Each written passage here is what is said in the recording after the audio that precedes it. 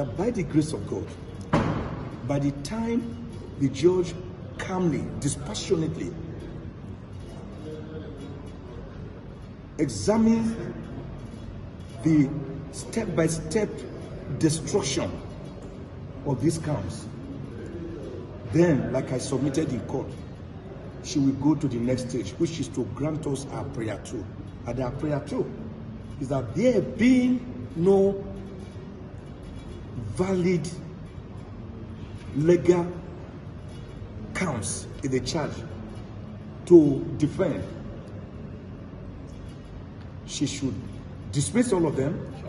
and set free, that is, discharge and acquit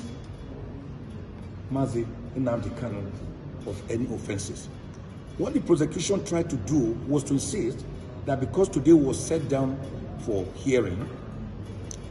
that the trial must go on, notwithstanding the pendency of this application, which we have filed, and not also withstanding the pendency of a second application, a 26-page motion for bail. And I pointed out to the court that